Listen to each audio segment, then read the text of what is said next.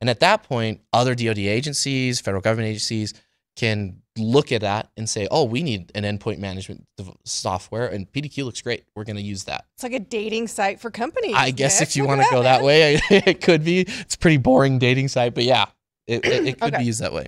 So why do I need certifications? Can I just get these ones right here? And then I'm like, hey, I'm good to go. I can get all this business. Yeah, it really just comes down to, like I said, what your customers need. If you don't have a federal government or you're a customer, you're never going to, there's zero reason to spend all that money because it's very, very expensive to be FedRAMP.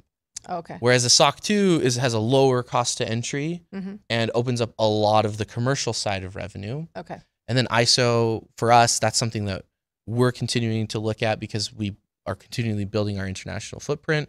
And so it goes hand in hand with what we're already doing. So it's really not about, I'm just going to get this because I need it. Yeah. Because that's when compliance becomes more just cost and less revenue unlocking. It's meant to be strategic, right?